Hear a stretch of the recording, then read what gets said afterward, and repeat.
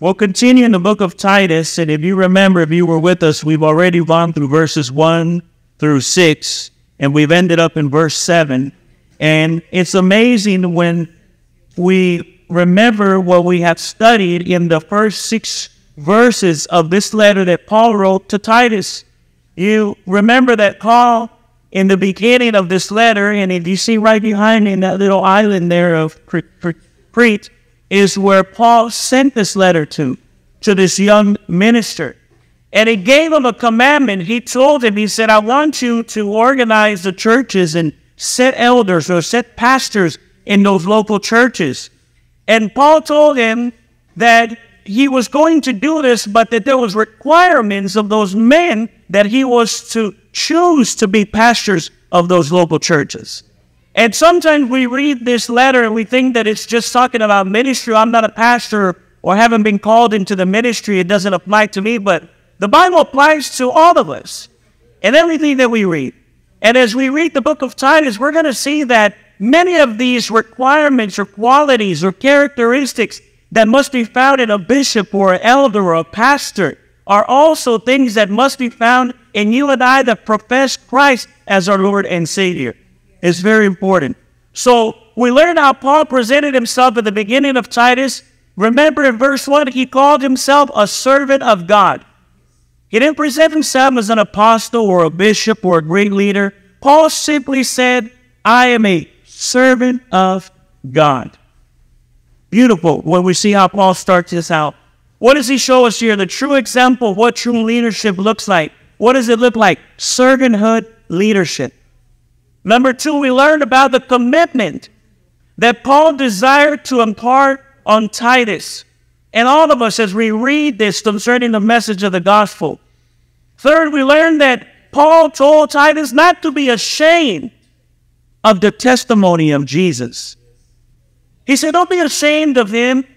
Continue in what you've learned in Christ. And fourth, we learned the qualities that must exist in a man that has been called to be a bishop in God's church. The importance behind not just his spiritual life. Because remember, this is not just about us being here in the 4 walls on Sunday. Our true testimony begins outside of these 4 walls. And he's telling him that it's not just about that, but it is the behavior within the church and outside of the church that we should be concerned with. Not just in leadership, but you and I as followers of Christ. Now, if you go with me to verse 7, we're going to look at verse 7 here. We'll break verse 7 down into little pieces, and we'll find out exactly what Paul is trying to tell us in verse 7. Paul begins by once again using the same word he used in verse 6, the word blameless.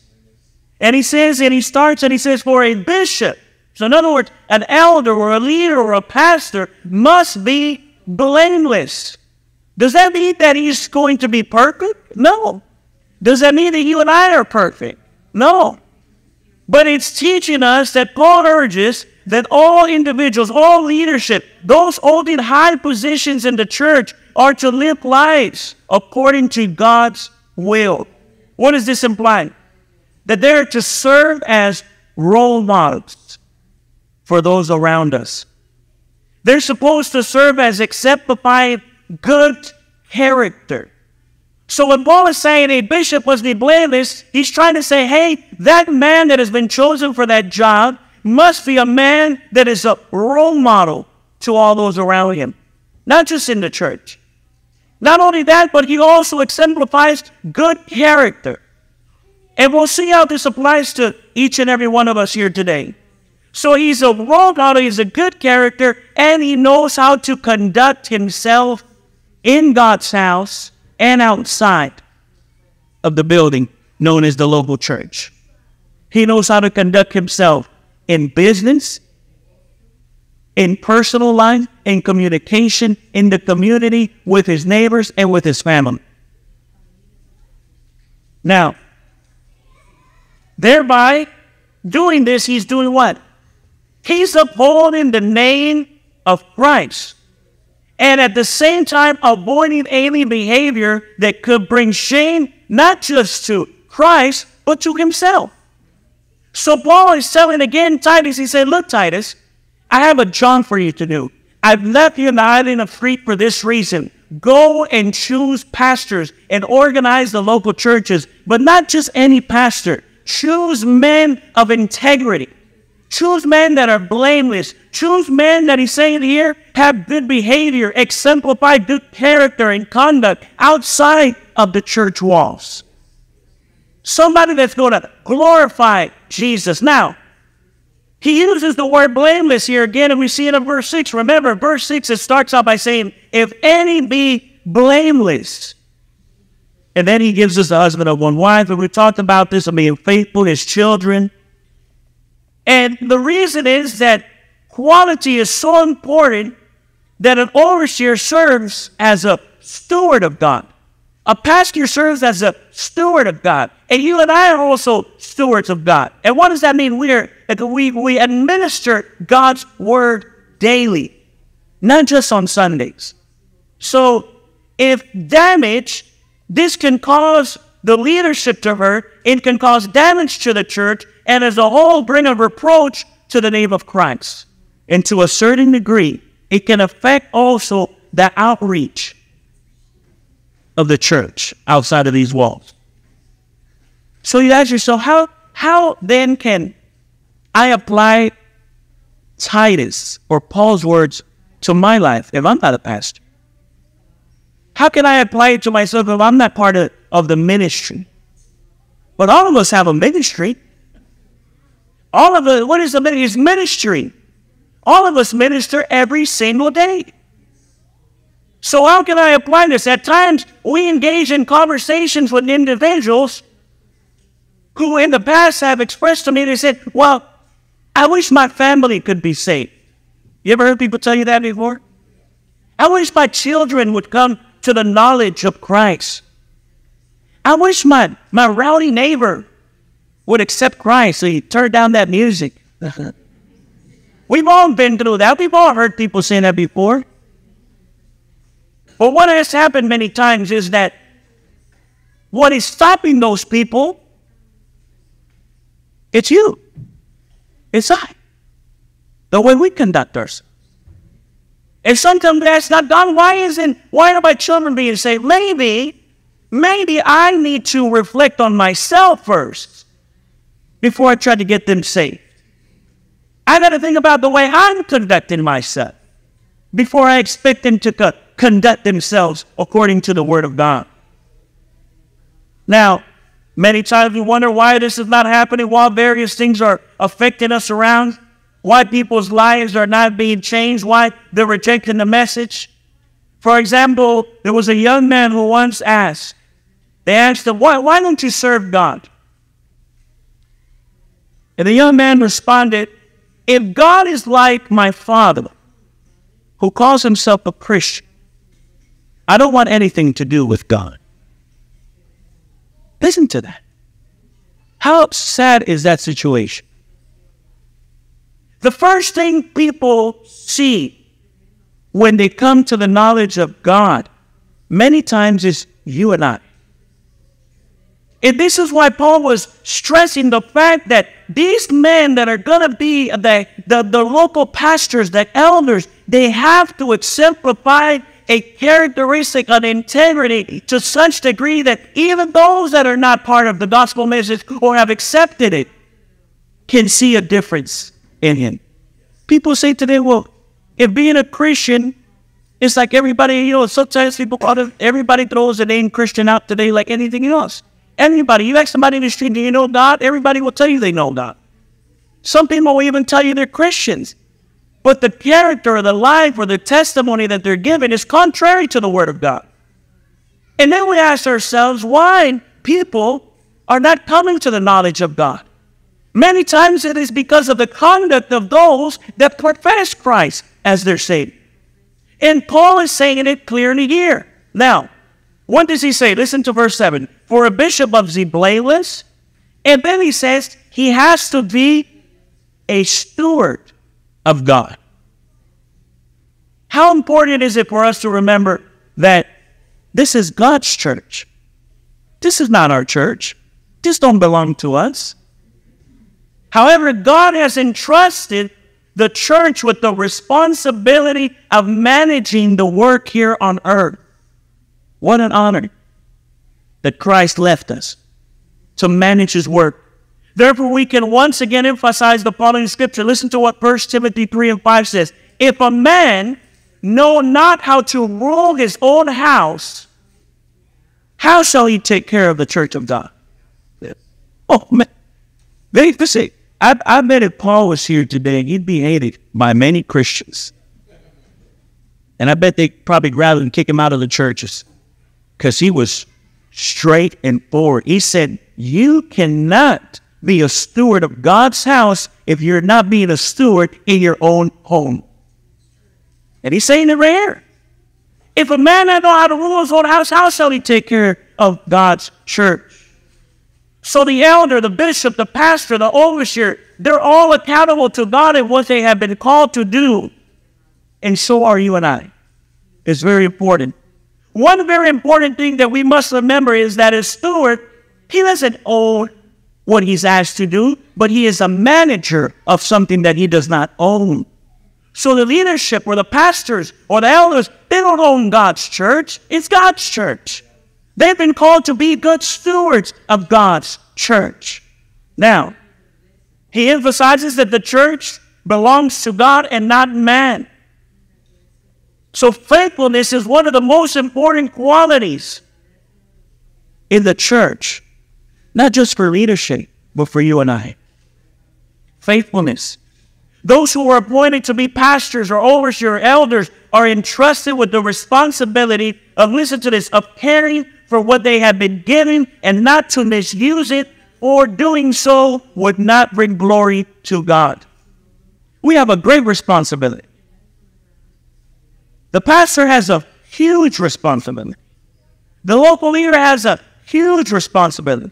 The worship leader has a huge responsibility. Why? Because everything that we do must at the end give God the glory. You have a huge responsibility. Paul emphasized that the responsibility not just fell on the leadership, but it also falls on us that are here. So now, how do I apply being a steward of God? How can I apply what Paul is telling Titus here? I believe that this principle applies not only to leaders in God's church, but it applies to all of us. The book of Titus is for everyone, regardless of our position. Each of us is a steward of something that God has entrusted us.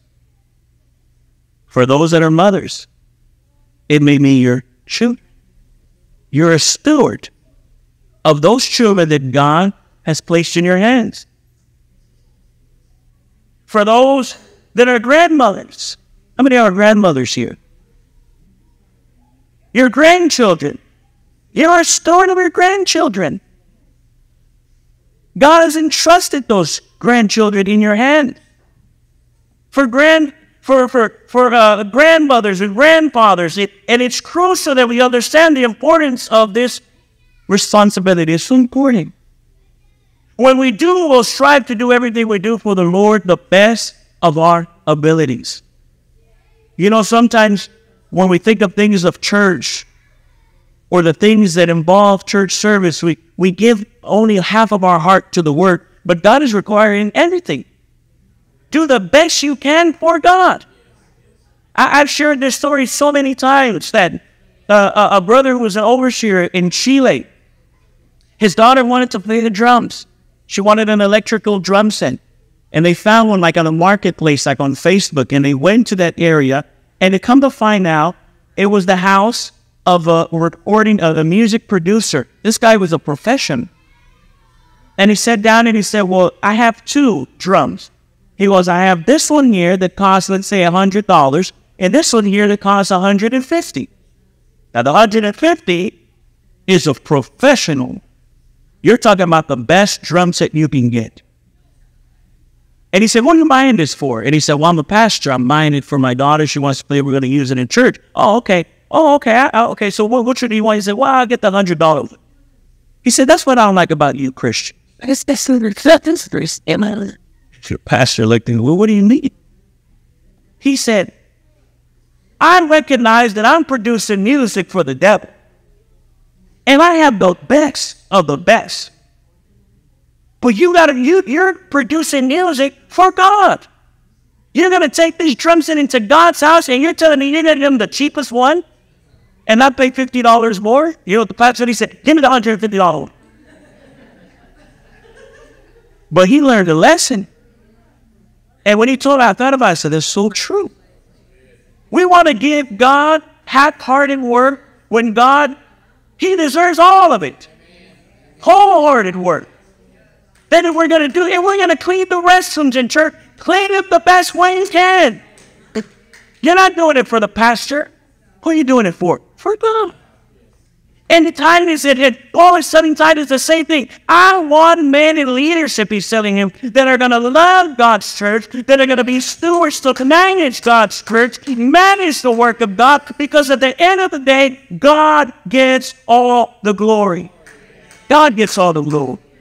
And that's what he's telling him. Now, how do I apply that to my life? It's crucial that we understand this. That what we do, we will strive to do everything for the Lord to our best of our abilities. We should not do things half-heartedly for God, but rather with all our hearts, giving our best to him. You know why? Because we're going to be accountable to God for everything we do. We're going to be accountable. And how we do it. And it's essential that we do everything for God with excellence. That when people say, man, that is amazing what that local church is doing. You know why? Because they're doing it for God. But when you venture out to do things for your own glory, at the end of the day, it's going to get messed up. It will work. But when it's for God, it will prosper. And God will make it prosper. Now, he says, for a bishop must be blameless, verse 7, a steward of God, and then he says, not self-willed. Oh, listen to that. What does that term self-will mean? Or where does it come from? It comes from the Greek word, listen to this, auto-please. So Paul adds two Greek words together and he says, hey, he shouldn't be an auto-pleaser. Who is he pleasing? Himself. So he's telling us here, he's saying a bishop is blameless, he's a steward of God, and he must not be doing things to please himself. It refers to a person who is dominated by self-interest. Does that sound like 2023 or what? Self-interest. Listen to this. And is inconsiderate of others. So in other words, it's all about me, myself, and who? And I. And nobody else. Can you imagine if a pastor was functioning this way? Well, I've spoken to pastors that they find it totally normal not to be in the worship service. Not to be in it. We say, well, where are you at? He said, I'm in the back office. And when the message comes, I come to the front, I preach, and then go back into the back office. And nobody else sings. He said, that's my job. That's not your job. That's just 1% of your job. Huh? And so one time they asked his brother, he's an evangelist, and he was walking in his town, and he was not preaching at that time, and he ran into one of his friends, and he said, how you doing, Mike? He said, I'm struggling. He said, well, what's wrong? He said, well, I started pastoring a church down the street. He said, well, what's going on? He said, I just can't do it. Well, he said, well, who called you to preach? Who called you to be the pastor? He said, well, I saw that they needed a pastor. He said, well, God didn't call you. He said, no, he didn't. Well, then get away from me, because if God don't call you, it's going to go wrong. And he said, well, he had good intentions, but God didn't call him to be the pastor. And sometimes we want to get ahead of God and do things. And Paul is telling Titus, hey, look, he must not be self-willed. An individual arrogantly asserts their own will, seeking personal pleasure at the expense of others. That's the type of man that Paul told Titus to avoid in leadership position. What further explanation do we require to understand that a leader should not be self-centered, but rather called to serve?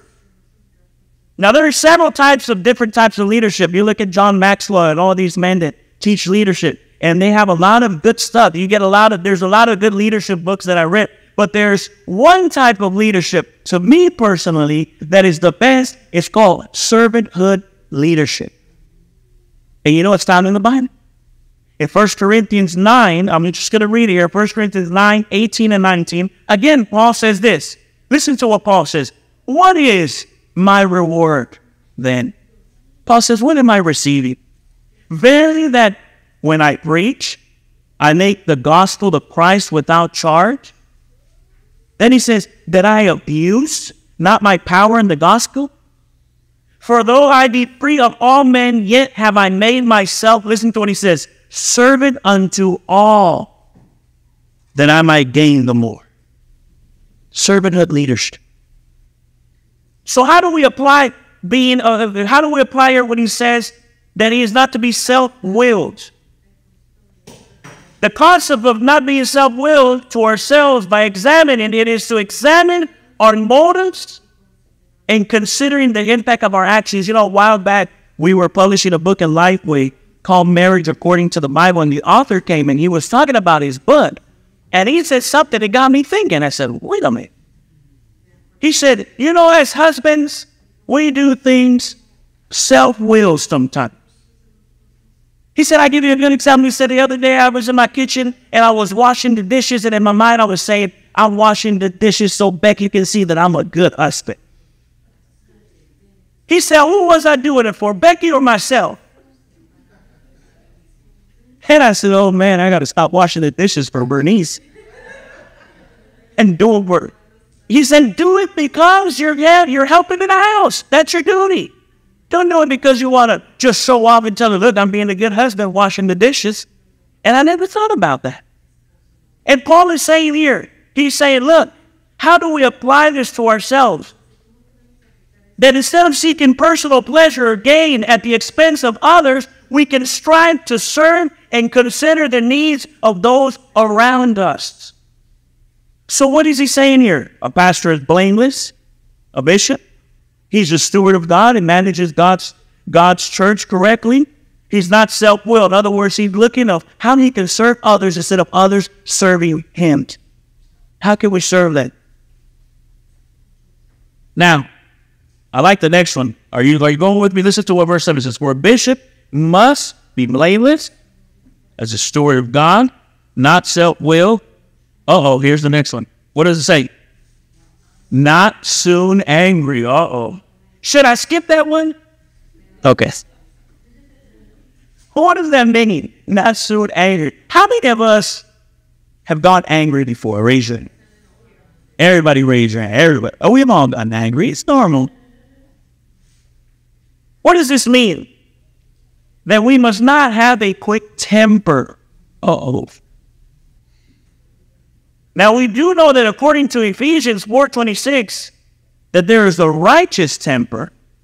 I told we're talking to Brother Dad right now about going to Cleveland and preaching. And so I'm going to give it to him. And then bring a whip like Indiana Jones. But there's a righteous temper. And a good temper. But when it says, be angry and sin not. Let not the sun go down upon your wrath. But many times that anger someone has becomes unrighteous. Listen. And then it is directed towards you, against other people. And sometimes we go through that. I've had to apologize to my wife many times because of another situation, and then what I do, take it out on her. She got nothing to do with it. And what does it say here? It's very clear what Paul is saying here. Many times the anger what someone has is unrighteous and then is directed against other people, but God forgave us, and if we have found ourselves in this situation, God can forgive us, and we can make it right. What is the old American writer Will Rogers? Listen to what he said one time. He said, temper is such a wonderful thing that it's a shame to lose it. I have to look at that. Such a wonderful, but it's a shame to lose it. In other words, it's okay to have strong emotions and express them. It's okay. Many of us are different. As long as we don't let them get out of control and cause harm to others or ourselves, and keep those emotions controlled by the guidance of the Holy Ghost. So what is Paul saying? That pastor better not get mad if somebody falls asleep in his preach and grab the Bible and throw it at him. You got to keep his temper low. Got to be considerate of the people. Now, I once heard a preacher talk about this, and he went up to his friend, and two preachers were talking, and he said, "Hey," he said, "Mike, are you sanctified, Mike?" He's an old Pentecostal. Mike, "Oh, I'm sanctified. I am it." John slapped him in the face. Mike turned around and slapped John back. John said, "I thought you were sanctified." He said, "I thought I was." Now, that's a good example of watching your temper. I don't know what I would have done in that situation. Mike thought he was, but he really wasn't sanctified. And what does Paul say? The leader must control his temper. Know how to deal with conflicts. How do I apply that to myself? That I have to learn also to control this temper. I have to learn also to sometimes, instead of saying something, close my mouth and leave it in God's hands and go to prayer and say, "God, you know what? Help me, God." Then there's going to be situations where you say, "Oh, here comes Mike again." Turn around, make sure he don't see us. You got to love him. I know it's hard, but with God's help, it's possible. And he's not just talking to the leadership of the local church. He's not just talking to the pastor, but he's saying if the pastor exemplifies this and he teaches the others, this is going to multiply. And guess what? It's going to be a wonderful church that is filled with people that are wanting to live for God, are wanting to. That's why it's so important to strive for self-control and seek the fruit of the Spirit. What is the fruit of the Spirit? Love, joy, peace, forbearance, kindness, goodness, faithfulness, gentleness, and self-control. Against such things there is no law. Isn't that wonderful? Well, we can do that. Now, the next one. So he says, "For a bishop must be blameless as a steward of God, not self-willed, not soon angry, not given to wine." Thank God there's, not out. Is there any Baptists here? I had a conversation with a man one time on this interpretation, but I'm going to give you what the Bible tells us here. Now listen to this. Not given to wine. The Bible provides clear guidance on the consumption of wine and alcoholic beverages. Listen to what Proverbs 20 verse 1 says. "Wine is a mocker. Strong drink is raging, and whosoever is deceived thereby is not wise." Very clear. The book of Proverbs, particularly chapter 19 and 21, emphasizes the importance of wisdom in all aspects of our lives. Paul teaches, and he talks here in the Old Testament, and emphasizes that the church of God should not practice the drinking of alcoholic beverages. He warns that excessive drinking can lead to raging, bad temperament, poor judgment, qualities that are in direct conflict with the qualities of a bishop, who should be blameless, a steward of God, meaning a good administrator, not self-willed or soon to anger. Now, some will argue today in our culture that this is part of the scripture that Paul is just saying that a bishop just must be careful and have good judgment. And they'll argue that, and they'll give you these different interpretations. But argument here is not just that, but what it leads to. Which here is what? The consumption of an alcoholic beverage. Well, some also argue and say that the Bible just says not to overdo it if you are going to practice it. Yet I will argue today that the holiness stance that the church takes today is because of the stance of holiness that is found in the Bible of no consumption of alcohol in any form. The Bible tells us. Ephesians 5:17 through 19 is a passage that we have just read. "Therefore, do not be foolish, but understand what the Lord's will is. Do not get drunk on wine, which leads to debauchery. Instead, be filled with the Spirit, speaking to one another with psalms, hymns, and songs from the Spirit. Sing and make music from your heart to the Lord. Listen to what it's saying here. So Paul is telling us the importance of being wise and understanding. He cautions against drunkenness, which can lead to immoral behavior, instead of encourages believers to be filled with the Spirit. So when a person is drunk, what do they exhibit? A range of negative behaviors. We all know this, including impaired judgment, slurred speech, and loss of coordination. By contrast, being filled with the Spirit can lead to a positive behavior, such as speaking words of encouragement and praise to others and singing in heartfelt songs to the Lord. You see the opposites? Very clear. And that is what Paul desires for a pastor. And not just leadership, but for all of us that are professing holiness in our lives and living and trying to live for God one day at a time. For God. Next, and we'll end with this towards the end here. He says, not soon angry, not given to wine, no striker. I'm not talking about soccer or football. He said, no striker. Paul here speaks of a person who is quarrelsome. And I want you to hear this. The term quarrelsome refers to a person who is prone to argue or pick fights with others right away. You ever met somebody like that? Anything you tell them right away, they just turn it around. I like your blue shoes. Well, why do you like my blue shoes today? Just complimented you on your blue shoes. It's a quarrelsome person. They got other things going on that anything will trigger whatever's happened in the past. A quarrelsome person may be easily provoked, defensive, argumentative, and may engage in verbal, or listen to this, or even physical altercations with others. Never should an elder or a leader act in such a way. But not just then, you and I. This applies to all of us. They may have difficulty controlling their emotions and may escalate conflicts unnecessarily.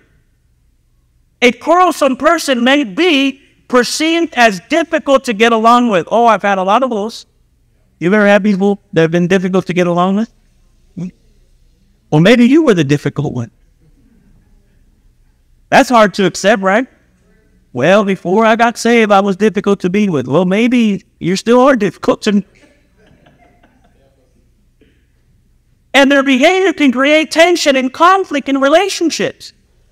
Listen to what Paul... Man, it's not just being called to be a pastor and you're a pastor and that's it. No, man. There are qualifications for pastoring. This is a great responsibility. This is more than I've ever had. When I interviewed for the Museum of the Bible, if they would have told me all this, I would say, whoa, wait a minute. This is way more than that. There's some stuff here, and many of us have encountered an individual with such behavior.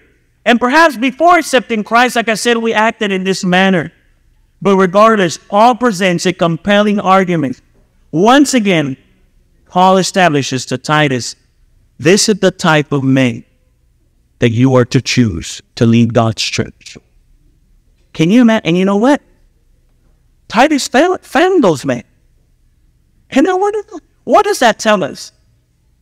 That though many times church leadership has failed us, though many times we have been hurt by the church, God has good men today.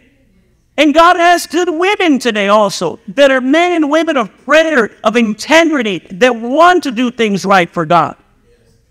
And God at His time will raise them up. So the church of God should provide leaders that strive to live a whole life, serving as an example for others, and promoting the love of Christ within the church. And Paul recognizes that a striker could cause more harm than good as a pastor. And he tells us this. And the last one, verse 7, not giving to filthy lucre. What does this mean? We saw this, we read it in chapter 1. It means to me greedy. Can't have a greedy pastor. Can't have greedy leadership. And we've seen that so many times, and so many people have been hurt by this, that some people lose faith in the church. And they say, I don't want nothing to do with God, but all they do is take your money. You heard that before? Yes. And Paul is telling us here, look, man, this is the man that you should choose, Titus, and they should not be lovers of this. The Bible condemns greed and warns believers of its destructive nature. Greed is a sin that can lead to spiritual and moral decay, and it often involves an excessive and uncontrolled desire for wealth or possessions that can lead to selfishness, dishonesty, and exploitation of others. And as Christians, and I'll end with this, it's important to remember that our possessions and our wealth is only temporary. I remember a few years ago, my Uncle Richard, he was a Korean War vet. And I sat down with him 2 weeks before his passing, and I interviewed him, and he talked about his life, amazing life. Went through that valley of death in the Korean War. A lot of men died, and he survived. And he came back, and he's in California. He's one of the first to have a nice house in the California area there. And he talked about all of this. And the one thing I remember, that the day that he passed, I remember going to the home. He passed at home. And I went and I saw his body, and it just hit me that he took nothing with him. Not even the clothes on his back. He left it all behind. And at that moment I said, nothing in this world, man, but my soul being ready to meet the Savior. Everything you have will stay behind. That nice car you drive all the time, you think you look cool drive, that's going to stay behind. That nice house you walk, you say, oh, this is a bit, that's going to stay behind. And those nice shoes you've been wanting, all that is going to stay behind. I'm not saying to have those nice things. What I'm saying is that's not the priority. And it should not be the priority. And Paul is telling Titus, when you have pastors that are men of God, that are searching after God's heart, these men will love the soul more than anything else, will not desire this world, because they know that everything is going to stay behind. But they want that soul to make heaven their home one day. And I saw my uncle, and I said, he left everything behind. And you know what happened? All his kids fighting over his property. He's out there enjoying heaven. He left it all behind. That's the mindset that Paul was trying to say. Because when the pastor has that mindset, when the leader has that mindset, when you have that mindset, it don't matter what happens in this world, you're sticking with Jesus. You're walking with Jesus. You're staying on the path with Jesus. It don't matter what happens. They can all fall behind you on the side of me, but I'm staying fixed on Jesus. That's what Paul is saying. And when you got a pastor or a leader or a person that is walking this way, God is leading. That's what Paul was trying to say. You look at these and say, well, these are a lot of requirements. No, when you really love God, these don't become requirements. These become stepping stones to get you closer to heaven, to get you closer to God. I want you to rise with us.